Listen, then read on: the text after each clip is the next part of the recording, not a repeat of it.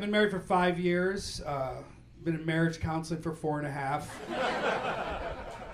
It was going to be 5, but we're on a waiting list for 6 months. You know what I mean? I got with it right away. I realized it's like, my friend was like, no, dude, it's like they teach you how to argue, like the right way. I was like, I'm in, let's go.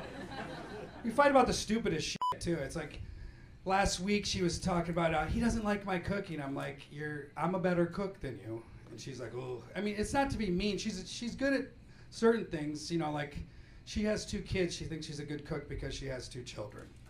I was like, beating up hamburger aggressively, you know, like your macaroni or chicken nuggets. I mean, that's not the same as trying to get laid in New York City when you're 18 with no money, you know. Yeah. I knew what a ponzu sauce was way early, you know what I mean? Yeah. You know, so I like to do the cooking. She just sits there and has a glass of Kim Crawford, you know. She's like, this is so great. No, we fight about a lot of shit.